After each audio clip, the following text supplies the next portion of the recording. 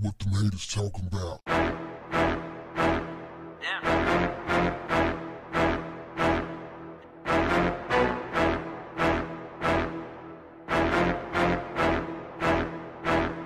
What's up, family?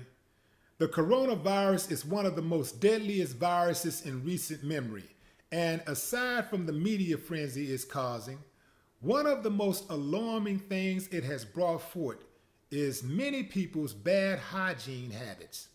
Stores all across America are sold out of hand sanitizer, soap, paper towels, and toilet paper. This leads one to believe that perhaps people are just now starting to use these items when they should have been using them all along. The discussion on how to protect yourself from the virus came up as a topic of conversation on The Real, which is when one of the co-hosts, Adrienne Bailon, found the worst hill imaginable to die on. Adrienne revealed that she doesn't wash her hands after using the bathroom at home. Not only that, she says she's not going to start now. Her reasoning is her stuff, so what's the point? Apparently, Adrienne doesn't believe germs can come through her door.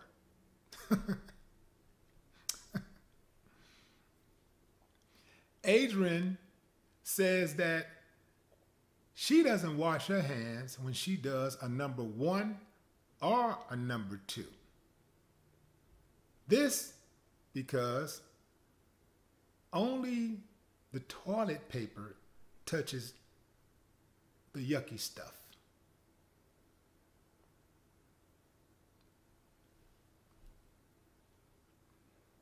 Is that nasty, family? I mean, maybe it's just me. You mean to tell me that this woman goes through the day, every day, using the bathroom, doing number 1, number 2, don't wash her hands. And she doesn't wash her hands when she's touching other things around the house because it's her stuff. She takes off her shoes. Maybe she touches the bottom of the shoe. She doesn't wash her hands. I don't trust her. I would not trust her cooking for anything in the world. Potlucks, oh, no way.